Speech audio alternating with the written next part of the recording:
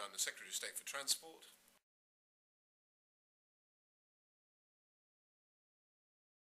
Dennis Murphy, who's a tremendous local Member of Parliament, has raised with me on the floor of the House and indeed in my office in Whitehall the question of reopening a railway line through his constituency. I was able to go there today to see for myself what he was talking about, the importance of the line for the local community, and to discuss with all those that are interested in the reopening how we might do it. Obviously these things are practical matters about money, but we had a very constructive, very excellent conversation. Of course, the big debate over the last few weeks has been Lord Bates, the Tory Deputy Chairman's comments about the two airports we have in the region. How important are the two regional airports to the North East economy?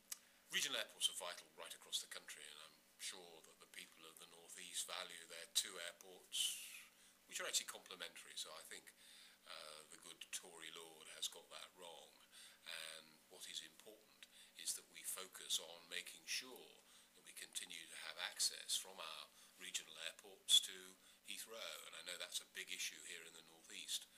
We took a difficult decision to enlarge Heathrow Airport, to build an extra runway. We got no support from the Tories. Indeed, the Tories were opposed to that, and it's simply astonishing that Conservative MPs like William Hague in the region are saying that they want these services to be provided. That's right, but they're not prepared to support the measures that we're taking to deliver that. So you're in Wallsend now, and you've just met John Harrison, the Labour Mayor, who's seeking re-election. Well, John Harrison's a great guy. He's done a tremendous amount for his community, and I hope he represents that community for many, many years to come. And I've seen today the results of just over £4 million of government money to rebuild a bridge here locally, one already being used by local children, something that is a vital link in this particular part of Wallsend.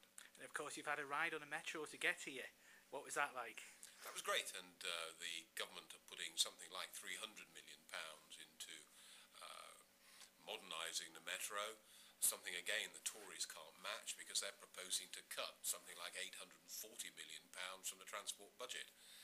And when they make promises about transport spending or indeed any other kind of spending, people really need to ask themselves, how on earth are they going to be able to afford to spend that extra money that they're promising when their promise to cut the transport budget is there, set out by the Shadow Chancellor?